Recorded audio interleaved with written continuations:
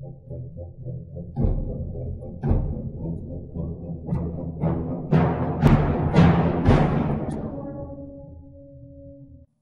we're back for the Yu-Gi-Oh! Zexal Collection tin because we're going pretty over time on the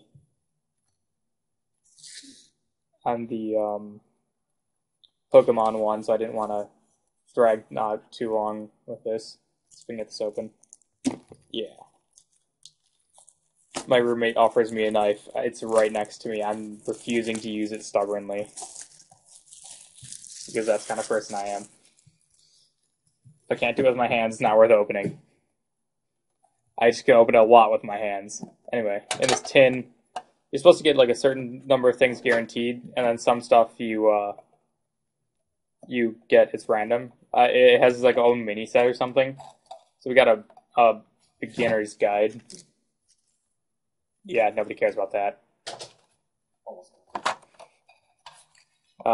Let's see, plastic. Then we got a little package here, and I'm assuming there's nothing behind this.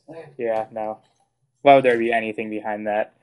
And we got a nice gold tin here with things I don't know what they're called. I'm not well versed in Yu-Gi-Oh! At all. Can't just name the things on there. There's too many. So I'll just set that back there. Open this up. See what we got. The thing on the front here is a Gaga Magician. It's an ultimate rare. So, may as well show that off. It's one of the things you're told you get in this. Ultimate rares are really cool. They're slightly textured, and just they look quite awesome. I'm not sure how well that's turning up on the camera, but like everything's holographic. It's the second most rare thing. Then Ultimate Giga Brilliant, number 20 Giga Brilliant. That's really cool. Really good card right now. I have no idea about Gaga Magician. I don't think it is, because I keep hearing things about it. But Giga Brilliant's good. We got ourselves a Gaga Bolt. That's also ultimate. It's pretty good, I guess. If Gagagas ever become good, this will probably be with them. That's all I can say. Accelolite. I'm not sure if I'm still even in the guaranteed stuff. That's not bad. I could actually use this, I think. Maybe. I don't know. No idea. Number 19, Frieza Dragon. Friezadon. That's pretty cool. I have no idea if it's any good. Let's see. He's not bad, I guess. It's pretty cool. Shiny. Number 19. Gaga Shield.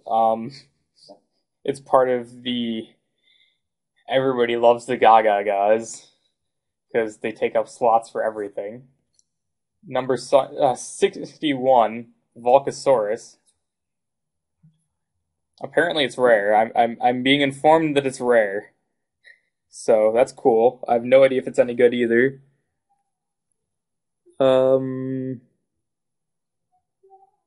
It's not fantastic. It's not bad either. But it's pretty cool.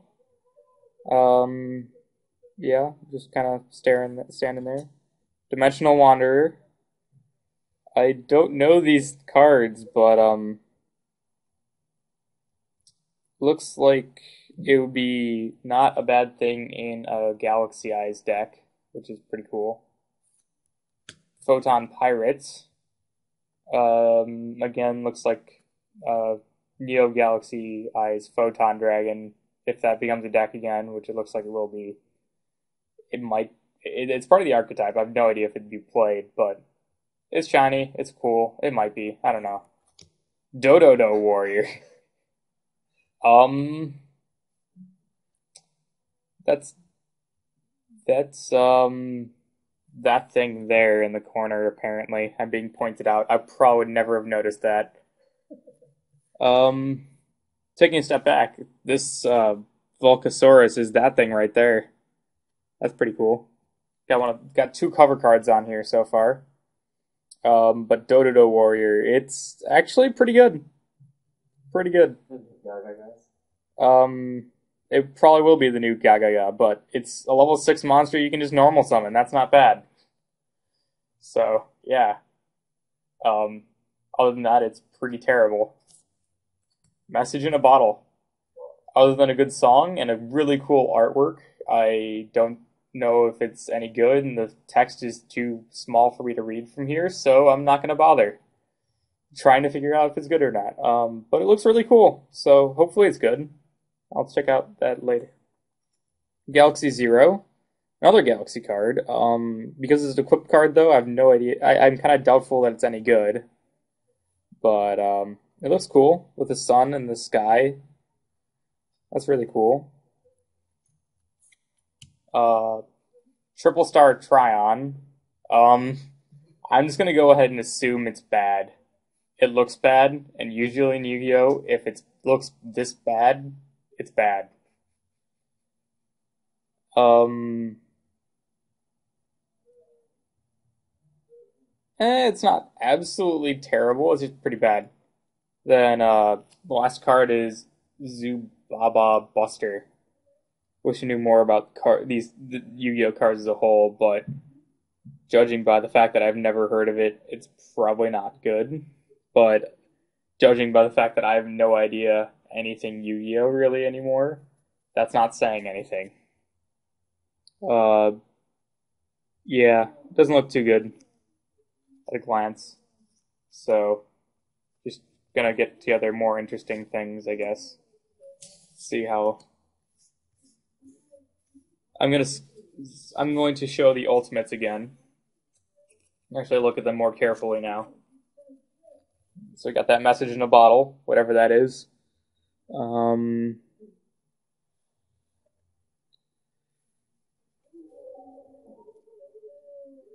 that's actually pretty interesting. I bet there's a use for it that I can't think of, but actually I can think of a couple uses for it already. That's actually a pretty interesting card. I want to try that out.